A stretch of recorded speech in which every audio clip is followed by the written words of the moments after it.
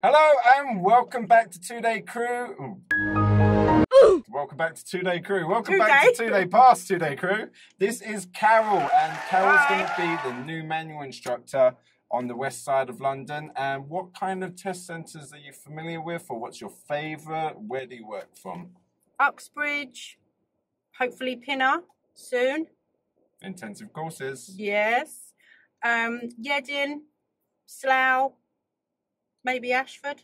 All right, so you've got a good knowledge of sort of West London out that way towards Heathrow side. Yep. But yeah, any intensive courses probably be at Pinner, so that's good. Yep. And what am I doing in a manual car again, Carol? I told everybody I wouldn't be back in a manual car again. You're driving me around. Oh, Carol's had a hard day, long day, so we're just going to get to know Carol. So I'm going to do my best to try and drive a manual car again. Uh-oh. If you don't see me again, he's killed me. If you love me, let me go. Did you see what I did? What did I do, Carol? This is just an idiot right here behind the wheel. Oh my God. Can you please tell everybody what kind of an idiot I am? A prize one. You went to try and put it in gear. Yeah. No clutch. Yeah. And you was using just... The brake. Yeah. I was holding the brake down trying to put it in gear because I'm not used to using my left foot. All right, let me focus and get my arse into gear. All right, so let's try the left foot, ladies and gentlemen. So I'm in gear. Yes. I have to check that's definitely gear one and not reverse. No, it's definitely not reverse. Okay, you know what? I'm going to make my seat a little bit more upright. And actually, you know what? I'm going to go back in neutral and move the seat all the way forwards. How do I do that? So at the bar at the front. Controls. Oh, that's it. Not used to that either. Right, okay. First gear. Clutch down and into gear. And now I just drive away, don't I? No. You were saying something about blind spots earlier, and I swear there's no such thing as blind spots, Carol. Oh my God, blind spot check will save your life. Ah, they actually call it lifesavers, I think, when you're training to be a motorbike. So exactly. What do I do to save my life? Blind spot check. What's that? Over your right shoulder. Oh, there we go, lovely. And you know what I'm really happy about? I've got a handbrake. You know what? I drove a manual car recently and there was no handbrake. Oh. And I was speaking to another instructor about that. He bought a new car, manual, doesn't have a handbrake. That's so annoying. Yeah. I made sure this car actually had a proper handbrake. And I think you need one in a manual car. It's like standard. Yeah. I mean, I know Focuses don't. They have the button and it's annoying. Oh, yeah, they're automatic handbrake type of thing. Yeah, it's not great. Not in a manual car especially. So, what are the benefits to manual cars? And then what we're going to talk about is the main reasons why we think, two driving instructors think, that most people fail a driving test. So start with the benefits, because I just like to slag manual cars. So I'm going to zip it. Carol, please inform us why manuals are better. I personally like manual because I can pull away faster. Yeah, all right, there you go, fair play. One thing I like about manual cars is that you can block change. Yes. So if you're in fourth gear and you want second gear, boom, straight into second gear. That's the one thing with auto, when you're going uphill. Yeah. You have to wait for the car to realise you're going uphill. Yes. Rather than a manual, you can just shift down and off you go. Yep. Right. Let's go to a crazy roundabout as we cover. Brilliant. You know this one? This one's not very nice. There's lots of traffic there, which is not nice as well. Okay. And on the way through the traffic, what's the main reasons that you're seeing recently, 2021, for people to fail their driving tests? Not checking their blind spots. All right, nice one. Yep. Also, they panic. Okay. With some nerves or? Yeah, I think moving off, and they just forget the simplest things which they could do in their sleep. Right, okay, normally on their lessons and stuff like that. Absolutely. Not a problem. Yep. Just handbrake. That's it. Check I'm in first gear. You are. And find my biting point first. See, they forget all of that. Right. Because they're nervous, and this big, bad, scary examiner's got in and asked them to pull over. Yes. So sometimes examiners do actually come across quite scary, don't they? So maybe a nice smile and a hello, how are you goes a long way, doesn't it? Absolutely. Yeah. You like to know that, you know, they are human, but we like to know that they're human. So, you know, how are you? How have you been? can go a long way with a lot of examiners, and they just think, oh, they're nice. So yeah, that is something that I've had my students say, oh, that examiner was so nice, he put me at ease, and that's nice for us, isn't it? Obviously, as instructors, we like to have our students go with the best kind of atmosphere to ease them, not to make them feel too stressed, because like you said, if they are stressed, they're going to forget even how to move the car. I think if they don't try to make that little bit of effort with the examiner then tries to mirror them, so then they probably sometimes won't speak. True. Yeah. And then it sets an atmosphere of silence, and then they do panic because they think, oh, he's not speaking to me, he's mean. Or she, yes. But I think they try to mirror us.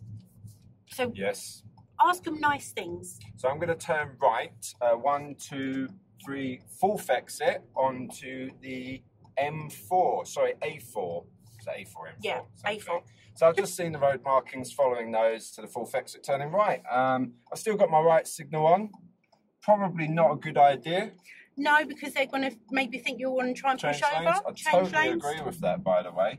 Okay, so I've cancelled that. You've got the biker there now? Got the bike. I'm definitely checking I'm still in first gear. Still in. Oh my God, the amount of times I've had experienced drivers stop in third gear and, like you said, nervous. Yeah. Even if they've been driving for years. And they glance down and they misjudge. Yes, because it does look like first gear, doesn't it? Exactly. Right, I'm in the right lane, A4 London. Yep. We're going to head toward A4 London and Hammersmith. We're going to go around the Hammersmith Gyratory. Oh, I'm glad you're driving. I'm not. Sure, someone is. All right, so let's go to some more factors. Now, what I've seen quite a lot from people failing, everything that you've mentioned. Observations, that's always been number one. And what Carol's mentioned, blind spots, that is really the sort of foundations, isn't it, to observations. But I think the observations also ties into, like junctions. People aren't really looking clearly to see if there's, traffic coming, and they might pull out at the wrong time. Exactly. And I think for me personally, when I was at junctions, even with, oh my God, that's 4,000 revs. If I was still teaching a manual car, I would probably had a heart attack by now, because that used to really grate me, the revs being so high. What am I doing on this side of the road? I think I'm trying to move out too early. Right, back in lane. Okay, so back to the observations. So at the junctions, people not seeing clearly and moving out to. For me, I was looking when I was doing my lessons, but I just didn't know when it was the right time to drive out at junctions, and I still feel that that is a big part of the reason why people fail. They go too early, they go too late, especially at roundabouts. They don't know the timing. Yes. And sometimes their feet aren't ready. So I think some people know that they're slow to pull away because they're still brake and clutch instead of clutch up, foot ready on the gas pedal. So then they miss a lot of opportunities because they think, oh, I need a lot of space. Is that your driving again? That is actually my driving. Sorry for that. Brand new 70 plate as well. It was, wasn't it? New. Not my best, I must admit. Some bad things happened recently. There was an AA car on its roof. There was. Carol drove past that. I wasn't involved, please. But yeah, anyways, all right. So back to the setting off and moving the pedals and not being quick enough, maybe. Yeah, so then they don't know. And I think they misjudge it. So then they'll pull out. Yeah. And they're not quick enough when they're pulling out. Yeah. And then if they know they're slow, they'll leave lots of opportunities just because their feet aren't set. Yeah. Yeah, yeah. So if you've got the handbrake rather than the foot brake, is what you're saying. Yeah. Then you can have the actual clutch to the biting point, so that's ready, and then a little bit of gas. Yeah, a little bit. Look at it and think, right. Keep your head moving quickly. Yeah. And I don't think they do. They stare one way. Very good. Yes, totally agree. And they're not. It's not right, left, right. It's just yeah. And there may be a little one over here if they do it at all. Because sometimes people really focus on the right being the most dangerous side. You need to do this. However, you do want to glance left before you move forwards, because it could be a pedestrian walking out, another vehicle coming, yada, yada, traffic. Yes. So really, the main point is maybe plenty of practice to get your confidence up. Yep. So that you get better at moving away and you get more confident. The way that I was taught when I was at that level of confidence and control and skill was, would you walk out Is that something that you would use when you were teaching someone? Good. That's the walk across drive across. All right, I've never heard that. There you go. See, I love learning new stuff from new people. There's another guy, Desmond, down in Southeast, and he says for the roundabouts, early vision, early decision. Yeah. I never heard that one before. I've never heard that one, but that's a really good point, because you do get people that come to the roundabout, stop, put it in first, then look. Yep. That's another fail. Okay, all right, because it could be undue hesitation there. There could be an opportunity that you might have missed from not observing, and then, you know, that could result in a serious driver fault, couldn't it? Yes. A lot of people don't know that. Actually, this leads me into something else, which I think is super important. It's something that everybody knows, but when it comes to driving test, they don't do it. And that is the fact that it's okay to go a different direction to what you're being asked to do on your driving test. Exactly. So could you just elaborate on that? Because a lot of people, they know this, but they just kind of get confused, or I don't know. As in what they've got in the wrong lane, and Yes. then they think, oh my God, I've got to try and get back over, rather than Yes. just doing what's safest. Yes. And just carrying on, and then the examiner will then take over with directions. Yes.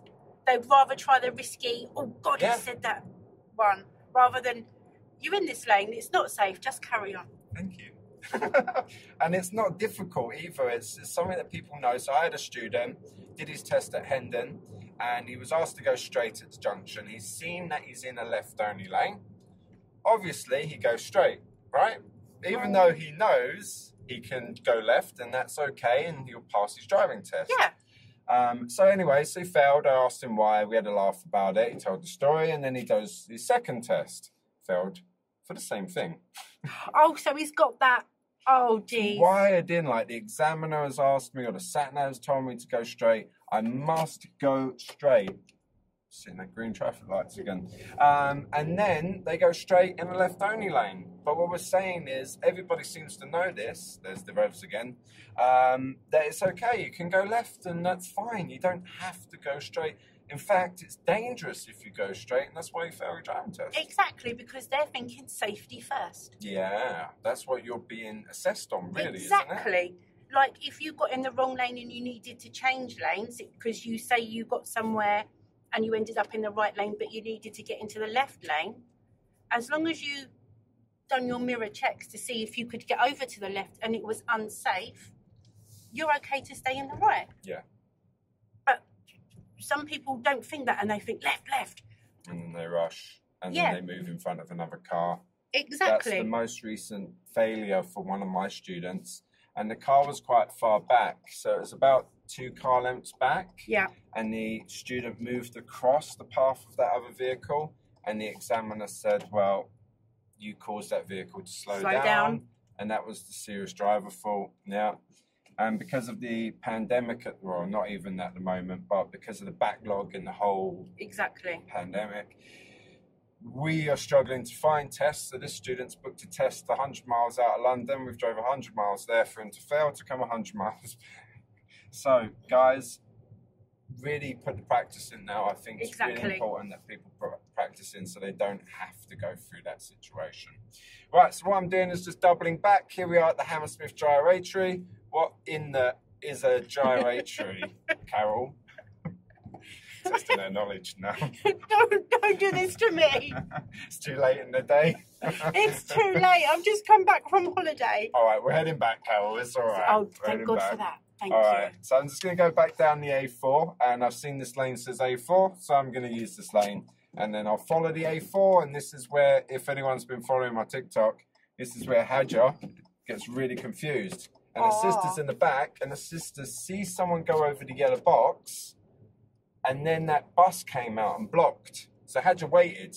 Yep. And then her sister was like, well, why didn't Hadja go over the yellow box? Because there wasn't space. Face the other side. Yeah, so you've got to see that. That's really important. And this roundabout, as I've been told, has its own dedicated, well, it's not a roundabout, it's a gyratory, but okay, same thing pretty much. Yep. I'll probably get shut down in the comments now. Cancelled, channel cancelled. Oh, there's another accident. Carol, you've really been doing the rounds today, huh? What can I say? You know, bike and car, who won? Not good. Well, yeah. No one. Yeah, so Hadja did quite well at that one, so that's a good one to watch. And yeah, that has its own website. It's called the Piggy Bank. So you can guess how much money that generates for the council. So yes, the moral of the story is wait until you see a gap on the opposite side of the junction of the yellow box. Don't enter it unless you can clear it. Yeah, it's so important. It doesn't seem to come up too much on tests, but actually at Uxbridge Driving Test Centre, Carol, there's a little special one just at the beginning of the road. Right at the start of the test? Right at the start of the test. And there's a box junction. Yellow box junction. And then about 2 inches in front of that is a solid white line. Yes. So unless your car comes out of a Rice Krispie box. And it's tiny. And it's tiny and it can fit in there. If you've entered that box and the lights start to change, you must keep going. Yeah. Yeah. So it's important that, you know, an instructor like you that has that local knowledge can obviously share that. Yes, you must keep going. It's tough because there are 2 traffic lights there, you see. Yeah. So there's one across the further of the road. Yep. So once they go in, they see that one start to change, panic. Yes. What do you call that one that's beyond the solid line? So the solid line, you have 2 traffic lights normally, and then you get that one beyond that you've described. What would you call that light? The stupid light. The stupid light. Maybe just ignore that light. That one. Just ignore it. All right, for Uxbridge, if you see your green light go green and you're at the stop line, green means go. Yeah, and then go and get through the junction. Go, because there's nowhere for you to wait. Yeah. And please don't fail before you've got out of the road, the end of the test in the road. So that's good. Local knowledge is excellent, and that's really what, I know this sounds like a plug, but what we're going to focus on to just give people the knowledge that's necessary. Exactly. Not to bore them to death with too much information. Get them to a level where they're a safe driver, they can pass the driving test. Exactly. And we're always learning after passing anyways. I mean, I'm still learning. So it's safety. We want that safety aspect in there because at the end of the day, they're going to be on the road with us. They're going to be on the road with our friends and families. Yeah, and we want them to yes. And we want them to be safe. And some of the junctions are confusing, so it's nice to have a bit of clarification. Yes, it's important. I feel it's very important. It is. When we've got consistency, clarification, it's not easy in driving. By the way, this is the only roundabout that I know that you use the left lane to turn right. Third exit. 1, 2, 3. Oh, I don't like this roundabout. Please, so we're talking about consistency and things being nice and easy. And as instructors, I think we are always learning because there'll always be junctions that we've never seen before. Yes. All over the country that we'll come across, and I have to admit, even myself as an instructor, if I've not seen it before, I'll look at it and go, "What is this?" Yeah. And I'm trying to figure it out. Yeah. While on it. Yeah. Yeah. So there's many junctions out there that we've never seen. Yeah, I call that the lost feeling. You know, you just feel lost, like, hang on a second, I've never been here before. What lane do I use? Sometimes I think, I've never been here before. I hope the guy in front's going where I want to go. You do the sheeple. Yeah, and I'm just going to follow him. I just think, please go where I'm going. Yeah, fingers crossed. Yeah. Usually doesn't work out. No, it doesn't. I have to admit, it doesn't. But some of them... A lot of people do that when they're learning to drive, I've noticed. I had that this morning. And they'll follow it. Yeah. I did have that this morning, and I had to go on the dual controls, I have to admit. Right. And I had to say, it's not our right of way. Okay. And I was on the duals, and my student went, but they did.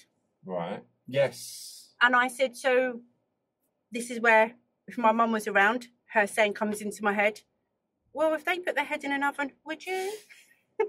My God. You get a lot of these that my mum said, but I said, well, it's their responsibility to check if it's okay for them to go.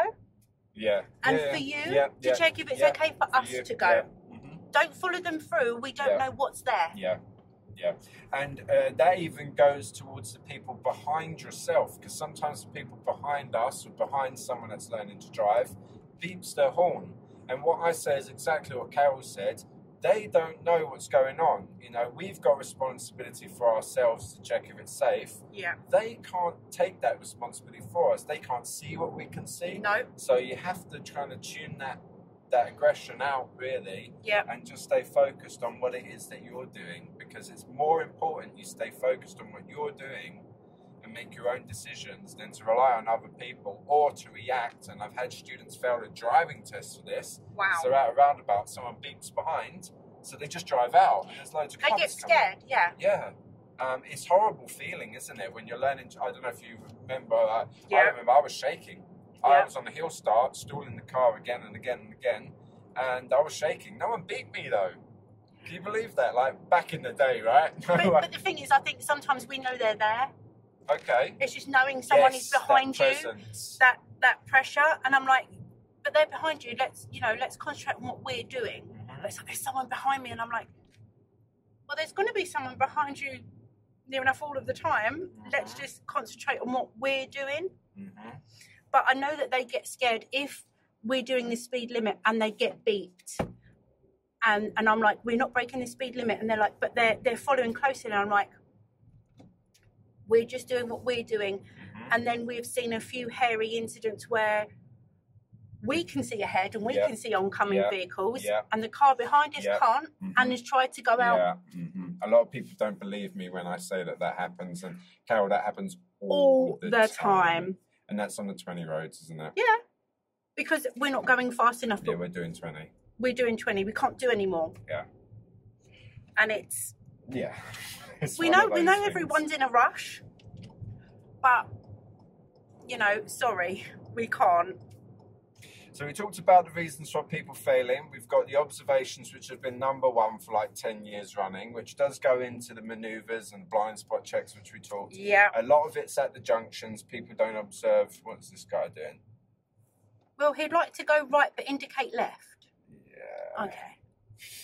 All right. And then, don't know, what's another big one? We talked about nerves. Obviously, nerves is a huge thing. So what the tips that I like to say is obviously the standard one that the DVSA will give you, which is the rescue remedy or calms. Yeah, absolutely. I say the same as you say, and I say maybe try it a few weeks before. Okay, yeah, so you've had that experience, so you know it's not a shock or anything. It doesn't, from what I've been told from students, it doesn't really make you feel much different to what you normally feel like. So it might be more of a placebo effect than anything. They're all herbal remedies. Exactly. Aren't they? Oh, yeah, all herbal. And I say, you know, try one. If you don't think that that's helped in any way, then we've got time to try another before your test. Yeah. If not, meditation or, you know. Yeah, talk to your nerves is something that I say as well. I know it sounds silly, you don't have to do it out loud. But the reason why I say it is the nerves are not going to go anywhere. So if you acknowledge them and just say, you know what, come for a drive with us, that's fine, nerves. But sit in the back, keep quiet and just observe, and that's okay. Exactly. A lot of young guys, I've actually only had 2 young guys that have said, look, I'm not nervous, Scott. Like, you know, that's weird, I'm not nervous. They probably are nervous, they just don't know how to share that. Yeah. And they fail very, very quickly on their driving tests. I think it's because they're trying to shut the nerves down so much. I do have to admit, I have had that where one guy said to me, Carol, I'm not nervous at all. Yeah. And I'm like, okay, that's good, you know, okay. Off he went on his test and he failed quite quickly. And he said as soon as the examiner sat down, he went to pieces. Yeah. And he said, but I don't understand it because even driving to the test centre, I was fine. Mm-hmm. So... acknowledge the nerves. A little bit of nerves is healthy. I think he just thought, I'm okay, I don't get any. I call it Charlie Big Potatoes. Yeah, that's the polite way. That's the polite one. No idea who Charlie Big Potatoes was, but I definitely know that as a saying. Right, okay, there we go, Carol. It has been an absolute pleasure. Welcome to the team. And for anybody that wants to get intensive courses done with Carol, then obviously just reach us on Insta or wherever and we'll get you lined up. So, pleasure again, Carol. Thank you so much. Thank you. Stay safe, stay tuned, and we'll see you next time, guys. Bye.